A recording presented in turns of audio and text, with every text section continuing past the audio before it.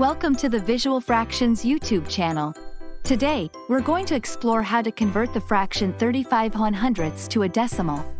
To convert the fraction 35/100ths to a decimal, all we need to do is divide the numerator, the top number, by the denominator, the bottom number. So, we simply divide 35 by 100. The answer we get is 0.35.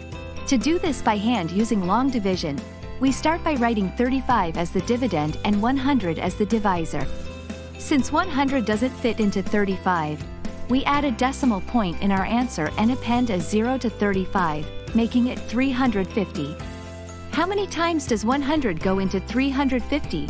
Exactly 3 times. We write 3 after the decimal point in the quotient, making it 0.3. Multiplying 3 by 100 gives us 300.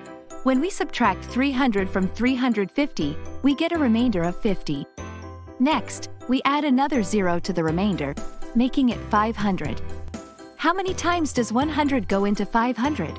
Exactly 5 times. We write 5 after the decimal point in the quotient, making it 0.35. Multiplying 5 by 100 gives us 500.